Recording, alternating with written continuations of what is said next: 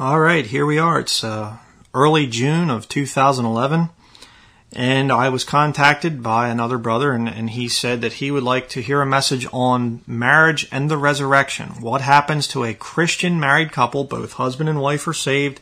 What happens to them when they die and they go to be with the Lord? Are they still going to be married in eternity? And there's a lot more to cover there, but we'll go through that as we get into this message. Now, we're going to start out. We're going to be reading a lot of scripture. This is another one of the special studies, so I'm just going to be reading the scriptures. Not going to be much time to look this up, but make sure that you mark these verses down or pause the recording and go and take the time to look them up and make sure I'm not lying to you.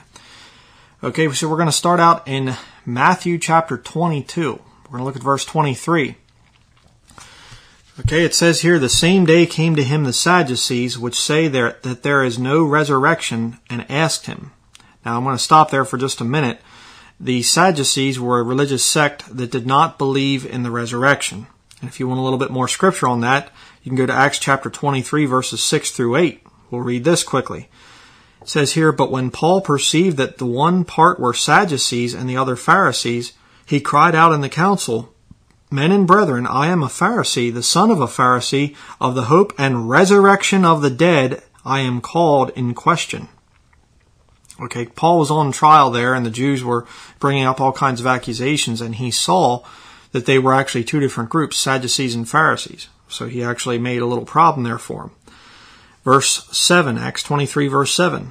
And when he had so said, there arose a dissension between the Pharisees and the Sadducees, and the multitude was divided. There's no problem with you as a Christian causing division among the lost. Okay. Verse 8, for the Sadducees say that there is no resurrection, neither angel nor spirit, but the Pharisees confess both. Okay, doesn't mean the Pharisees were right. They were just right in that one point. But you see there again that the Sadducees do not believe in the resurrection. So why would they be asking Jesus about a question about the resurrection? Well, they were trying to trap him. You think about the arrogance of doing that. Here you have sinful men trying to ensnare and trap God manifest in the flesh. Not a real smart thing to do. But getting back to the passage there in Matthew chapter 22, we'll continue here at verse 23. I'll read it again, and we'll continue down through. It says here, the same day came to him the Sadducees, which say there is no resurrection, and asked him, saying, Master, Moses said, if a man die, having no children, his brother shall marry his wife, and raise up seed unto his brother. Now there were with us 7 brethren, and the first, when he had married a wife, deceased, and having no issue, left his wife unto his brother, likewise the second also, and the third unto the 7th. And last of all the woman died also. Therefore in the resurrection, whose wife shall she be of the 7? For they all had her. Now before I continue, let me just stop there for a minute. And it's kind of funny because they said about, we had one with us and this is what happened. How much you want to bet that they were making the whole thing up? How much you want to bet that they didn't have a man among them that went through that situation there? I mean, that would be a pretty rare thing there to have 7 men.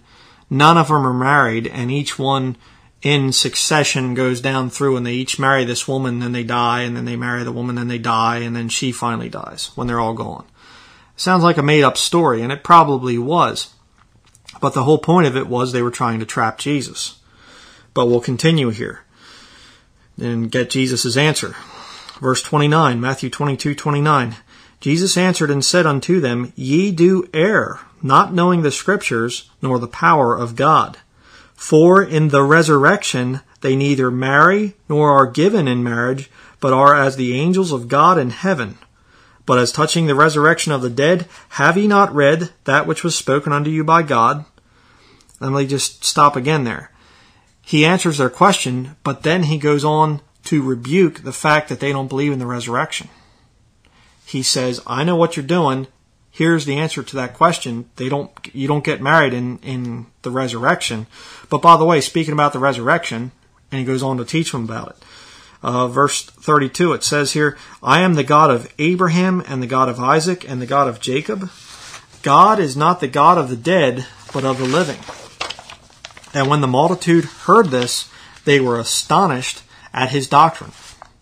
That happened a lot.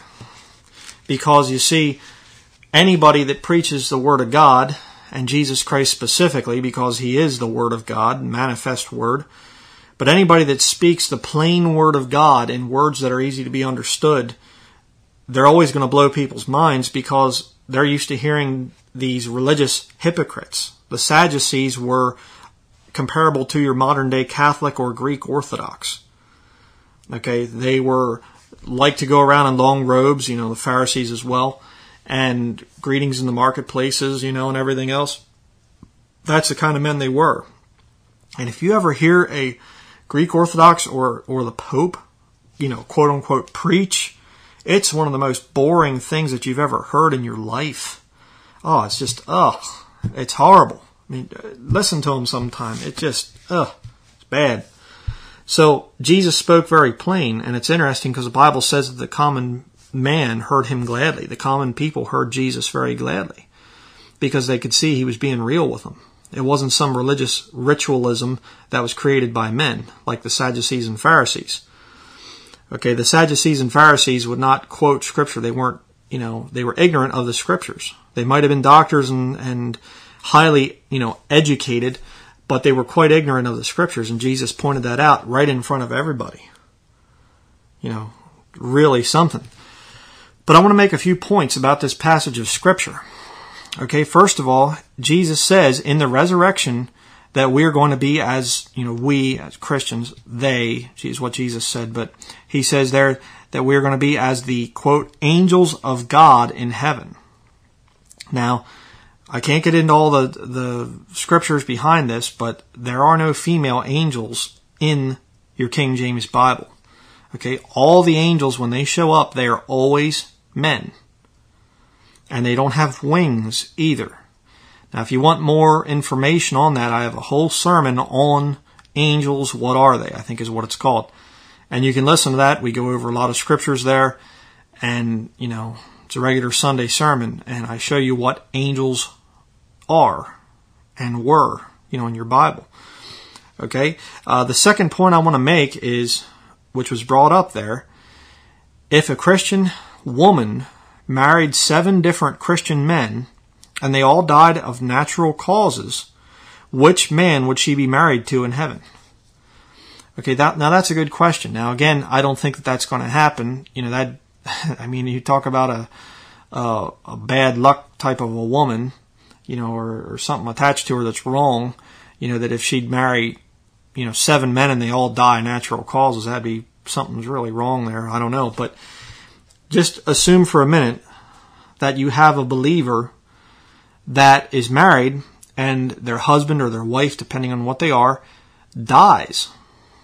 And there have been many cases of that. William Carey, I think he was married at least twice. And it wasn't that he got divorced. His one wife died.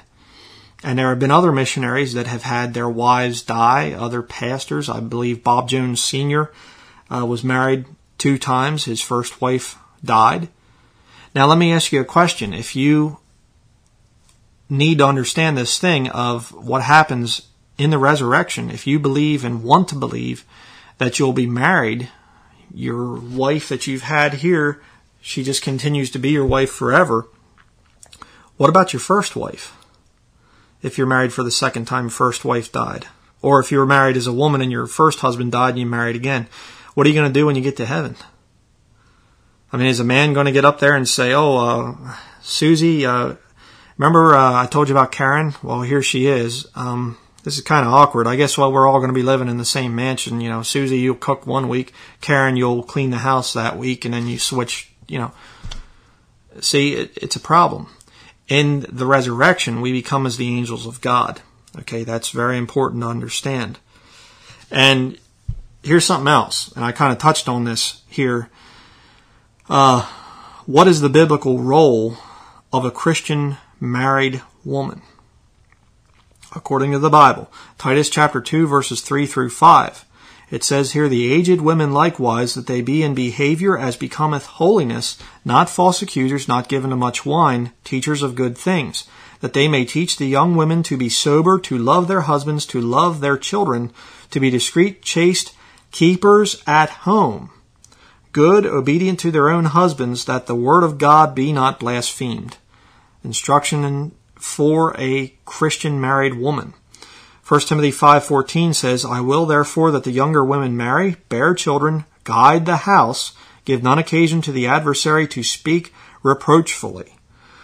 Now, let me ask you a question. If you believe that a married woman, a married Christian woman, goes right into eternity like that, is she going to have to cook and clean for her husband forever?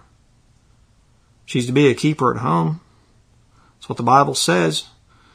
You know, in my Father's house are many mansions. I go to prepare a place for you. If it were not so, I would have told you. Jesus said, there will be mansions in heaven. Now, is it that the wife is going to have to be submissive to her husband forever? And be a keeper at home forever? And guide the house forever? You see? I mean, you know, is she going to be producing spirit babies when she gets to heaven like the Mormons teach? No. I don't think so. You know, is she going to be changing diapers forever? Some women out there would find that to be neat and everything. You know, some women love to be mothers. Others, you know, not so much so. But will she grow old? Okay, you know, you get your, you know, I have my grandparents, my grandfather died here back in January, and he and my grandmother were married for 72 years. He was 98 when he passed away, when he went home to be with the Lord. Definitely saved. My grandmother's 93. She's still around. Now, when she gets to heaven, is she going to be 93? And if she gets to heaven and she's given a young body or something, will the body get old? You know? See, there's the questions that people have, and I'm going to show you what the Bible has to say about it. Okay, I do not believe that we're going to grow old when we get to heaven, by the way.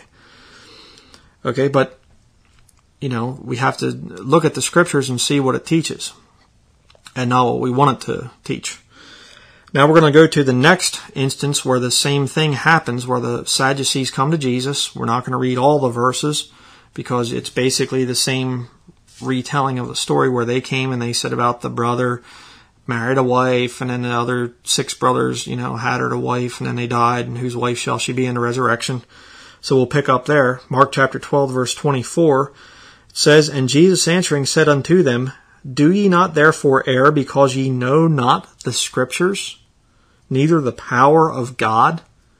For when they shall rise from the dead, they neither marry nor are given in marriage, but are as the angels which are in heaven. And as touching the dead, that they rise, have ye not read in the book of Moses, how in the bush God spake unto him, saying, I am the God of Abraham, and the God of Isaac, and the God of Jacob? He is not the God of the dead, but the God of the living. Ye therefore do greatly err. Now, see, they were having a hard time understanding. They were looking at heaven, at the resurrection, with earthly eyes. And what did Jesus say? He didn't say, well, you know, no big deal. He said, ye therefore do greatly err. You are in great error when you try to look at heaven with your earthly understanding. Believe you me, when we get to heaven, it's going to be nothing at all like it is down here. Nothing. I mean, we can read some passages in Revelation and a few other places where it describes some of the things about heaven, and you read it, you know, there I think it's Revelation 21 where it describes about the streets are going to be gold, as it were transparent glass. Now, I've never seen clear gold that looks like glass. You say, well, I can't believe in such things then. That doesn't sound scientific. Well, not scientific down here. It's not testable, observable, demonstratable. You know, it's not actually, you know, you can't prove it down here. But the Bible says it's going to be like that up there. You see, the Bible says in Isaiah 64, verse 4, for since the beginning of the world men have not heard nor perceived by the ear, neither hath the eye seen, O God, beside thee, what he hath prepared for him that waiteth for him. And in 1 Corinthians 2:9, Paul actually refers back to Isaiah 64:4 when he says, but as it is written, eye hath not seen, nor ear heard, neither have entered into the heart of man the things which God hath prepared for them that love him. Do you love God? Do you love the Lord Jesus Christ if you're a Christian? I hope so. Well, don't you think the Lord has got some good things prepared for you up there? You know, see, we experience things down here, and it's fine to love what God has created for you down here. I've been beautiful places in my life. I've been to Alaska. I've been to Montana, to Costa Rica, to Honduras, and you go down and you see beautiful mountains and you know, rocky grandeur, you know, as it says there in How Great Thou Art. And I mean, you see these beautiful streams in the mountains, crystal clear, and I mean, there's some really beautiful stuff here. But the fact of the matter is, it's nothing compared to what God has prepared for us in heaven. You say, well, what's it look like? I don't know. But I can trust that the Lord is powerful enough to be able to create a perfect heaven for us to dwell in forever. And I can trust Him with what my body's going to look like when I get to heaven as well. I don't have to worry about it. Okay, the Lord's going to work that stuff out. But let's continue here. Another part of the question that was asked to me, and this is a perfectly fine thing in marriage. This is a perfectly acceptable question to ask. And the question was asked, what about intimacy between a husband and a wife? And the Bible says about that, 1 Corinthians 7 verses 1 through 5 says, Now concerning the things whereof ye wrote unto me, it is good for a man not to touch a woman. Nevertheless, to avoid fornication, let every man have his own wife, and let every woman have her own husband. Let the husband render unto the wife due benevolence, and likewise also the wife unto the husband. The wife hath not power of her own body, but the husband, and likewise also the husband hath not power of his own body, but the wife. Defraud ye not one the other, except it be with consent for a time, that ye may give yourselves to fasting and prayer, and come together again, that Satan tempt you not for your incontinency. Hebrews chapter 13 verse 4 says, Marriage is honorable in all, and the bed undefiled. But whoremongers and adulterers God will judge. It is perfectly fine to have, and I'm going to try to be, unoffensive here. It's perfectly fine to have intimate relationships between a husband and a wife. The marriage bed is honorable. That's what the Lord says there in Hebrews 13 verse 4. And the bed undefiled. But now if you're living together you're not married, well, first of all, it's fornication, but it says there, whoremongers and adulterers God will judge. A whoremonger is somebody who is two people that are living together and just having relations without any desire to get married, without any commitment to each other. It's just a fun pleasure thing, and we'll just have a fling here and, live together as long as we want, and if it doesn't work out, well, no big deal. That's not the way it's supposed to be. Okay? You're supposed to, if you're going to have those relations, you're supposed to take on the commitment of providing for that wife, and the wife is to take on the commitment of guiding the house, of being a keeper at home. That's the way it's supposed to work. Now, if these relations end in the resurrection, do you think that God has something better planned? Oh, I certainly do. And some people say, oh, but man, I really enjoy that intimate relationship with my wife. If you're married. I'm not married, but, if you are, I know that that's a thing there. Okay? And it's perfectly fine. It's not perversion or anything else. It's perfectly fine, that relationship between husband and wife. It's supposed to be there. Okay? But let me ask you a question. You say that you really enjoy that. Okay? Well, when you were a child, did you think about sexual relations? No, not really. When you were little. Did you enjoy childhood? Yeah. Were there things that got you excited and that you had a lot of fun with and just really were neat to you? Well, of course. Intimacy doesn't come around until you get to be in your teens and you start to realize how things work. Okay? And then you get married and then there's that relationship there. But you can live life on this earth and you can live life in eternity without having those relations. And the Bible plainly teaches that in the resurrection they neither marry nor are given in marriage, but are as the angels of God in heaven. I'm going to show you what the angels are here as we continue. But let's look at some verses here about children. Some interesting things. Mark chapter 10, verse 13. It says here, "And they brought young children to him, that he should touch them, and his disciples rebuked those that brought them. But when Jesus saw it, he was much displeased, and said unto them, Suffer the little children to come unto me, and forbid them not, for of such is the kingdom of God." Now look what's said here in Mark 10:15. "Verily I say unto you, whosoever shall not receive the kingdom of God as a little child, he shall not enter therein. And he took them up in his arms, and put his hands upon them, and blessed them." Now, that's very important to understand. When it comes to your faith in the Lord, you should have a childlike faith. You know, a child doesn't worry about the economy. Little child. A child doesn't worry about daddy having enough income to pay the bills. They don't even think about that stuff. They don't even understand it most of the time. A child doesn't worry. They have a father and a mother, hopefully, to take care of them, and that's it. Okay? And that's how we should be with the Lord. That's how our relationship should be with the Lord. We shouldn't say, well, I don't know if God can take care of this. I don't know if God can provide. I don't know. Don't do that. Just pray about it and say, what's in the Lord's hands? He'll take care of me. Don't worry. And I've seen some Christians that have that childlike faith with the Lord, where they just say, oh, the Lord takes care of me. And that's it. They're not saying it to be spiritual or neat or anything. They truly believe it. They just say, oh, God will take care. God will provide. I'm not worried about it.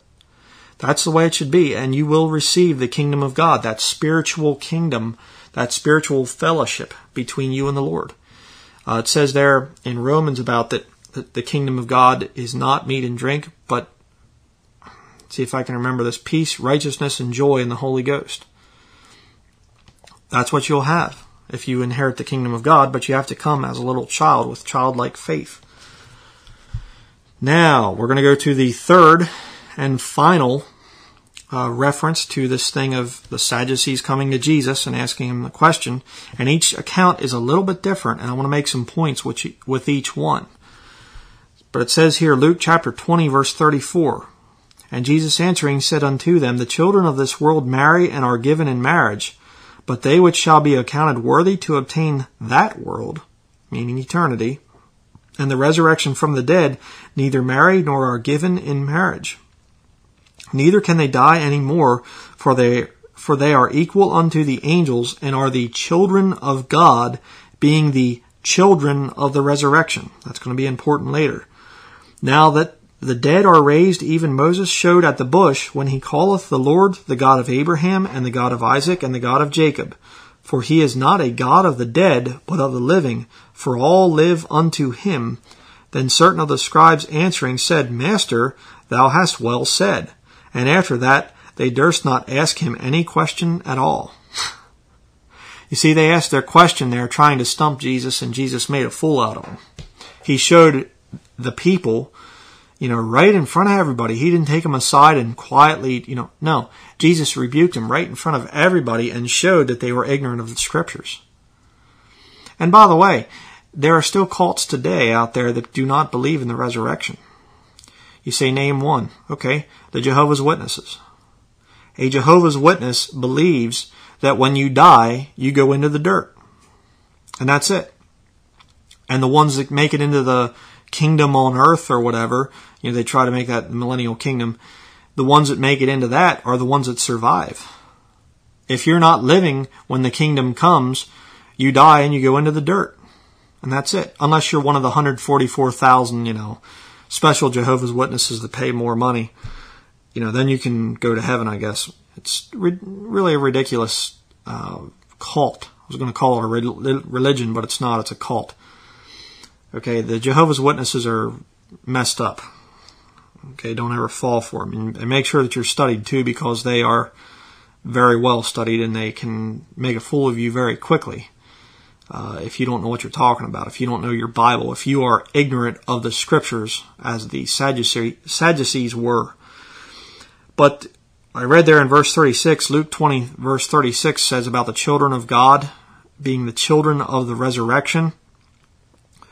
And you say, what about the children there? Well, the children of God, which you are, if you're saved right now, you are now a son of God. Okay? And we're going to see about this. Now, what are we going to look like when we get to heaven? Well, I'm going to show you what the Bible says. Okay, well, I think that it says, I feel that this is the way. No. Your beliefs have to be centered upon the Word of God. King James Bible. 1 John chapter 3, verses 1 through 3. Behold, what manner of love the Father hath bestowed upon us, that we should be called the sons of God. Therefore the world knoweth us not, because it knew him not. Beloved, now are we the sons of God, and it doth not yet appear what we shall be, but we know that when he shall appear, we shall be like him, for we shall see him as he is. And every man that hath this hope in him purifieth himself, even as he is pure. Now, if you want to listen to the angel's message that I talked about earlier, I get into the thing of the sons of God. And the sons of God back in the Old Testament, which fell, which left their first habitation, came down here to the earth and got messed up. Back in the Old Testament, that's every time you read sons of God, especially in the book of Job, you'll see that they are angels. And those sons that fell are now going to be replaced by the resurrected saints, the Christians, members of the body of Christ. Okay, and it says there in the one verse there, verse 2, 1 John 3:2, it says, it doth not yet appear what we shall be. Now, what does that mean? Well, it means that when you're here on this earth, when you get saved, you aren't instantly transformed into a resurrected saint. Okay, that comes later. Okay, 1 Corinthians chapter 15, verse 35. We're going to read down through to the end of the chapter. This talks a lot about the resurrection of the dead saints in Christ. There were a lot of questions about that.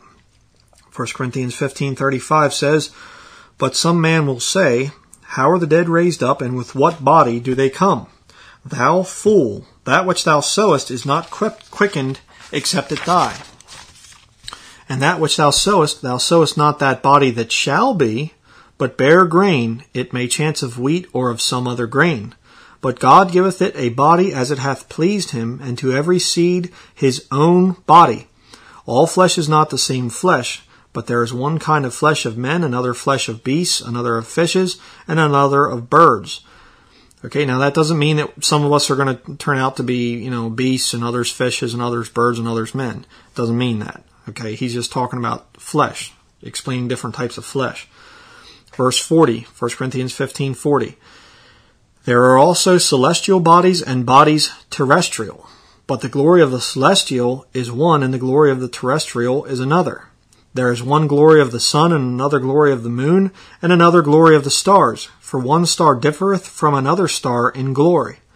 So also, see, he wasn't explaining the resurrection there. And I know the Mormons kind of get messed up on the celestial bodies and the different things there.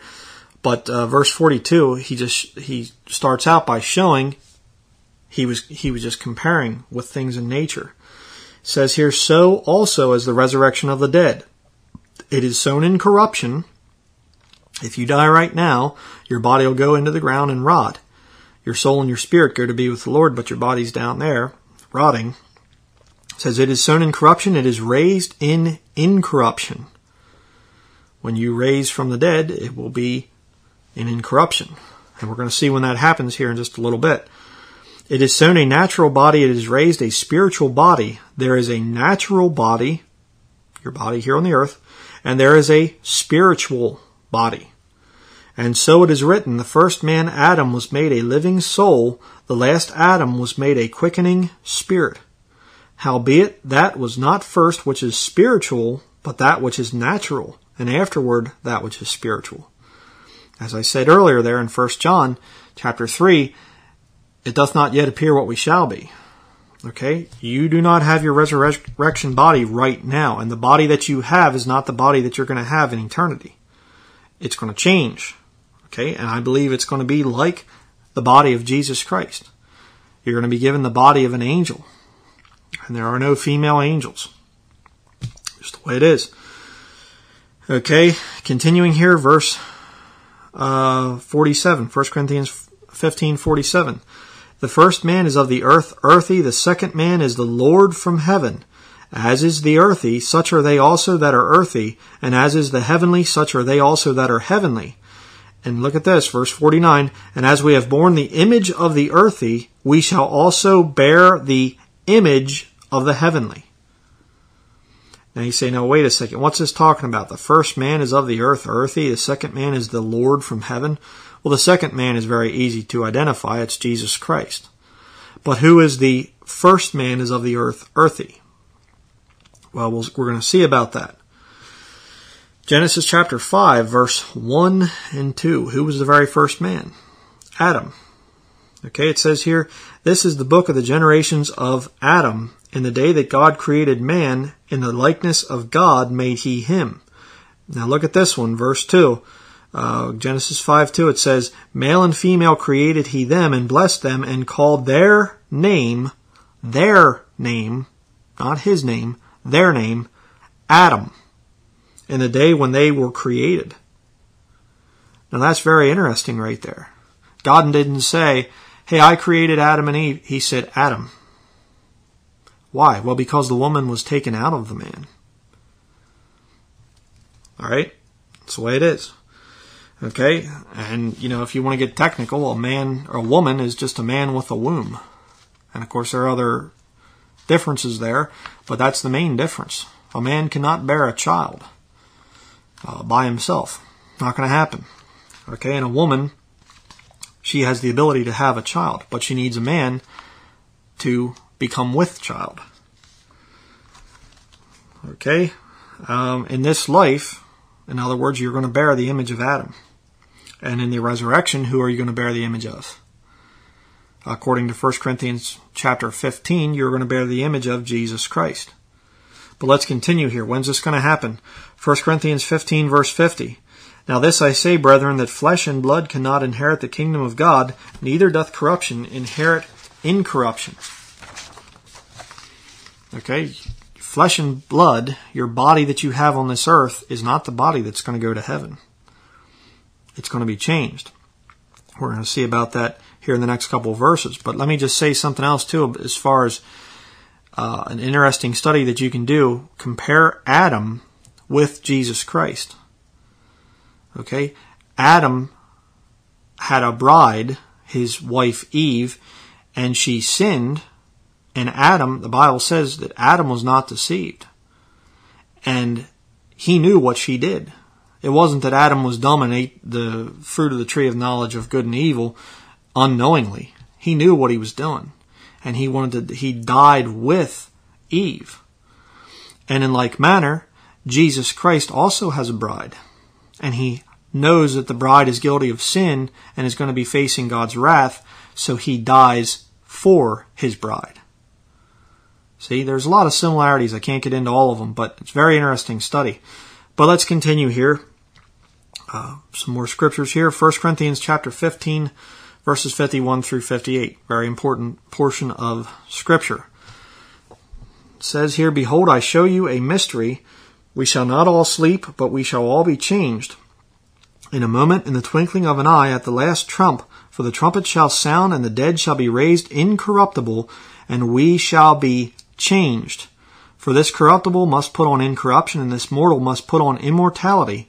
So when this corruptible shall have put on incorruption, and this mortal shall have put on immortality, then shall be brought to pass the saying that is written, death is swallowed up in victory. O death, where is thy sting? O grave, where is thy victory? The sting of death is sin, and the strength of sin is the law. But thanks be to God, which giveth us the victory through our Lord Jesus Christ. Therefore, my beloved brethren, be ye steadfast, unmovable, always abounding in the work of the Lord, for as much as ye know that your labor is not in vain in the Lord. Okay, the passage dealing there with the catching away of the saints, the rapture, which will happen before the time of Jacob's trouble. Here are the other studies on that if you're curious about that. Excuse me. Now, where are the resurrected saints in heaven? Is there any scripture on that? Well, 1 Corinthians chapter 13, verses 8 through 12, the charity chapter. And it's charity, not love. It says here in verse 8, "Charity never faileth, but whether there be prophecies, they shall fail. Whether there be tongues, they shall cease. Whether there be knowledge, it shall vanish away." Speaking about your earthly life. "For we know in part, and we prophesy in part." Verse 10, "But when that which is perfect is come, then that which is in part shall be done away." Okay, now what's that which is perfect? Well, it's Jesus Christ. I'm going to show you here. Verse 11, "When I was a child, I spake as a child, I understood as a child, I thought as a child. But when I became a man, I put away childish things. For now we see through a glass darkly, but then face to face. Now I know in part, but then shall I know even as also I am known." Now, a lot of people interpret that as when the Bible is completed.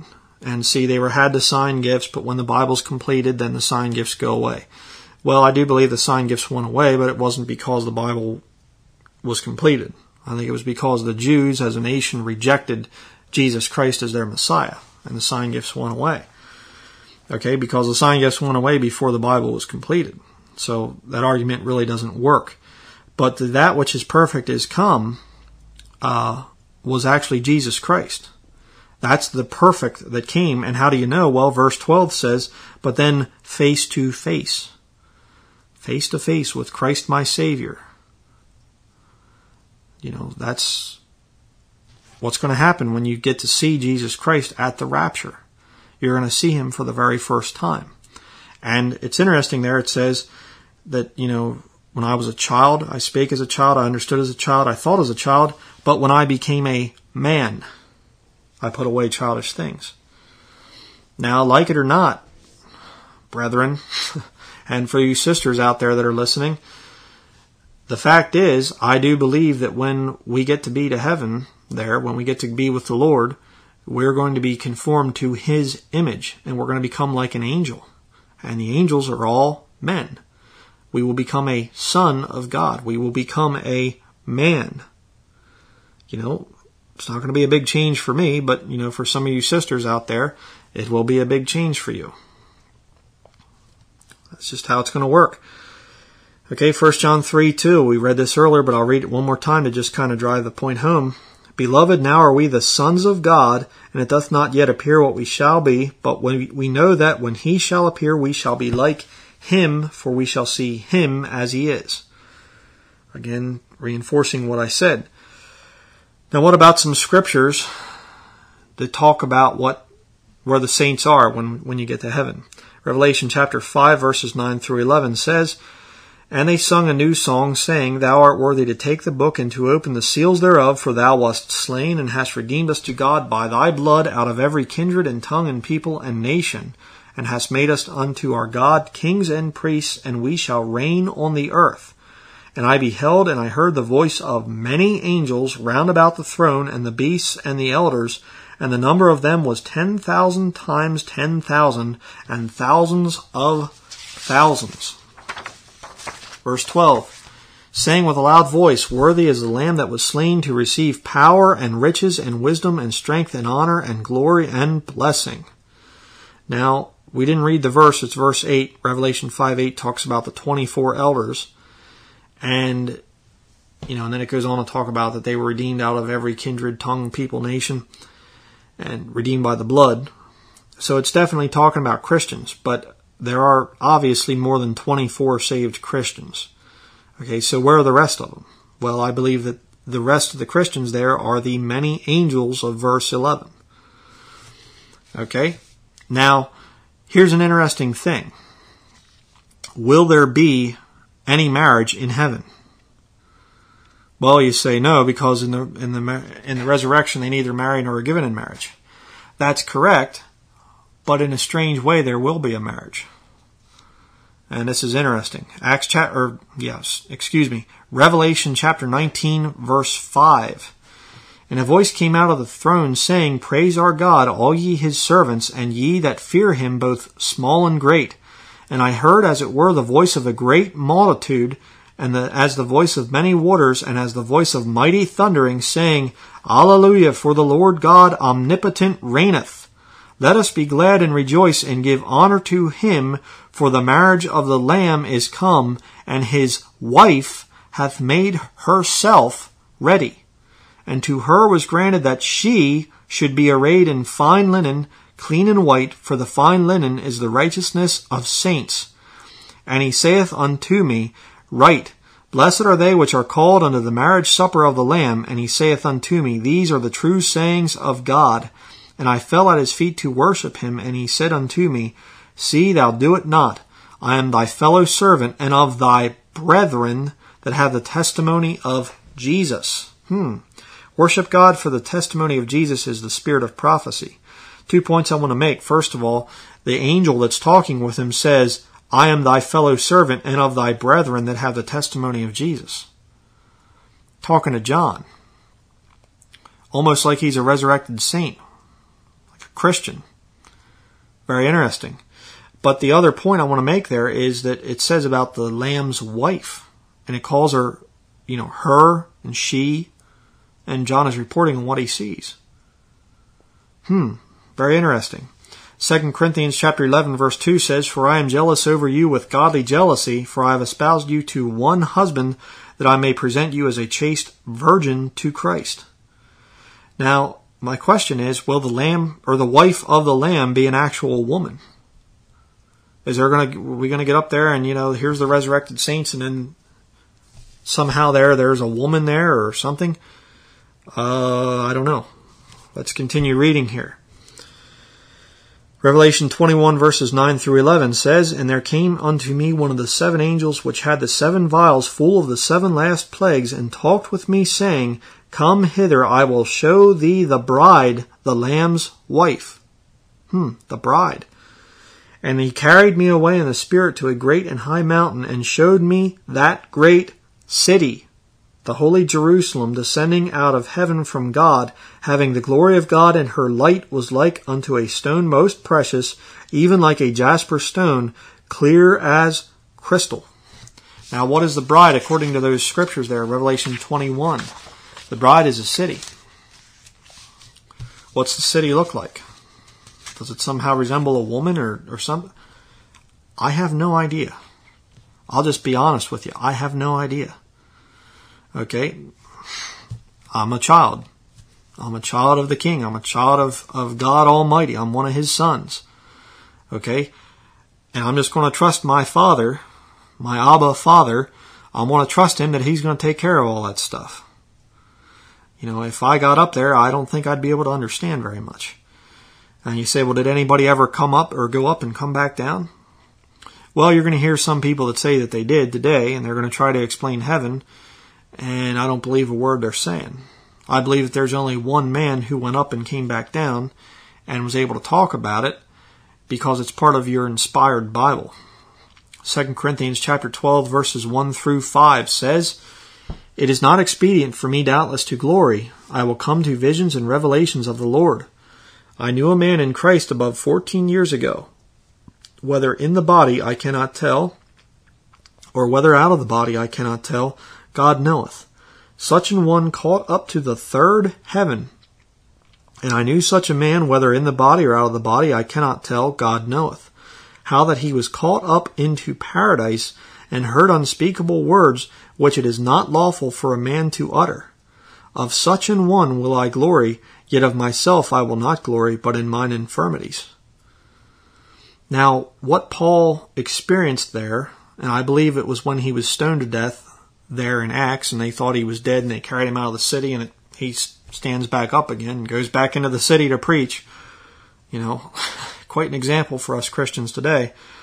But I believe what happened is, when he died there, I do believe he died, and I believe his soul went up there, and your soul, if you would die before the rapture, I believe that your soul goes up to heaven, to be with the Lord, and you're there, but you look down and you can't see your hands, and you can't see your legs or your body.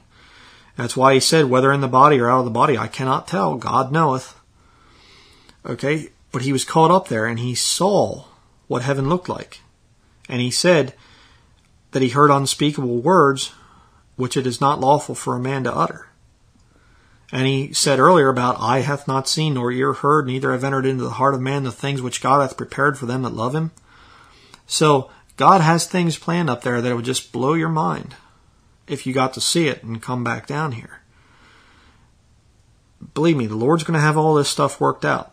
Don't worry about it. Okay, and you say, well, maybe it's not going to be that good, and boy, I sure enjoyed my marriage down here, and I just can't stand to think of the thing of going to heaven, and my wife is another man, she's an angel over there, and I'm an angel, I'm a man, and they're all men, and boy, I don't know if I like that idea. Well, Philippians chapter 1, verses 20 through 24, this is where we're going to end this study. It says here, according to my earnest expectation and my hope, that in nothing I shall be ashamed, but with all boldness, as always, so now also Christ shall be magnified in my body, whether it be by life or by death. It's interesting because the very worst that can happen to you down here on this earth, as far as you being killed for the Lord Jesus, if you're executed as a Christian, Jesus Christ gets glory for that. Rather interesting. But verse 21, very well-known portion of Scripture, it says here, for to me to live is Christ, and to die is gain.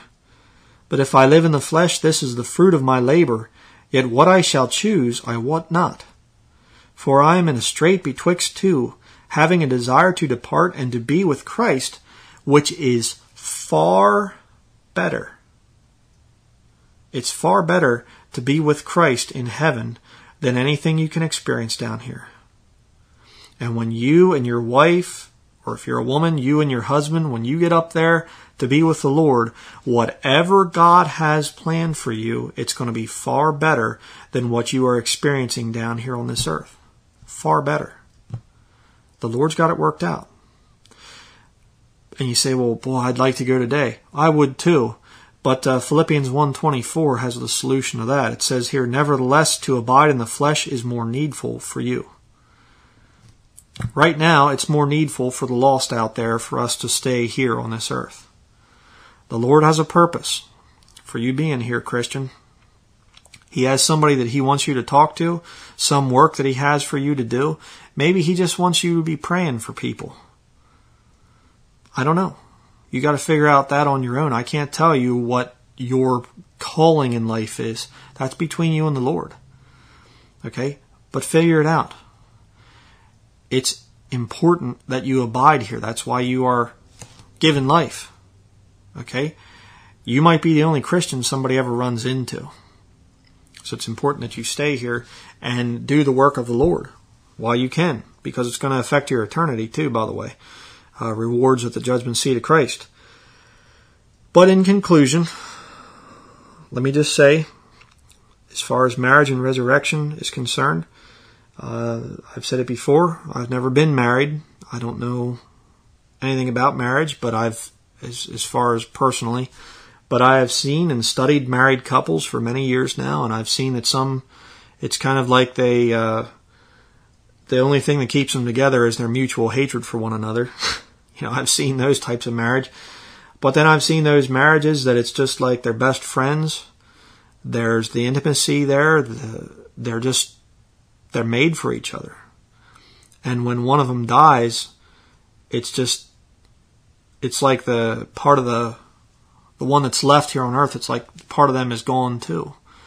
And they just dream about being able to get to heaven. And I know a brother wrote to me and he said that his wife, I think they'd been married for over 40-something years, or at least known each other for 40-something years, and she went home to be with the Lord here not too long ago, and he said he's really having a hard time with it. And you want to believe that in heaven, you're going to get there, and there she's going to be, your beautiful wife, and she'll come running out to you, and you'll embrace and be together forever. And you can't imagine, you can't think of the thing of, well, maybe she'll be a man. she'll be an angel there, and I don't know if I want to believe that. Well, you're going to have a tough time finding scripture to prove that in heaven we look the same as we did here. Things change, but God's going to work it out. Believe me, God's ways are higher than our ways. Okay, He's got things figured out. And, you have a lot of other problems too if you believe that a husband and wife are going to stay the same for all of eternity. There's some other things too there that you're going to have a hard time with. And another point I want to make too is don't fall into the temptation to make things that you love here on earth into what your heaven is going to be. As I stated earlier, the Bible says, "Eye hath not seen, nor ear heard, neither have entered into the heart of man the things which God hath prepared for them that love Him."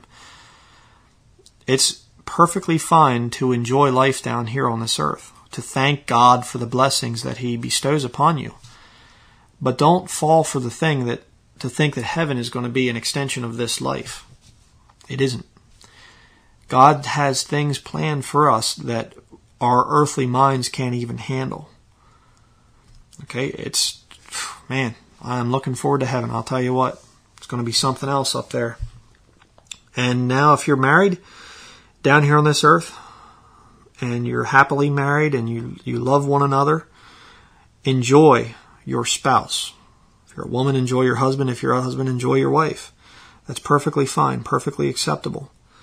Okay, it's ordained of God. It's honorable. And thank God for your husband or your wife.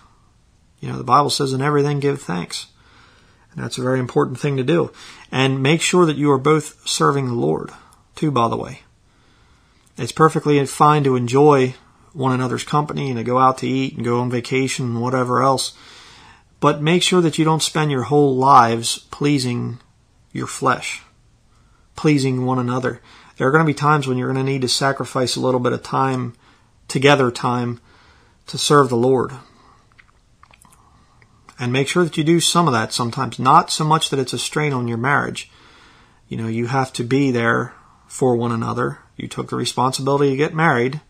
So there's going to be some times when you're going to have to, not do the work of the Lord as much as a single person can.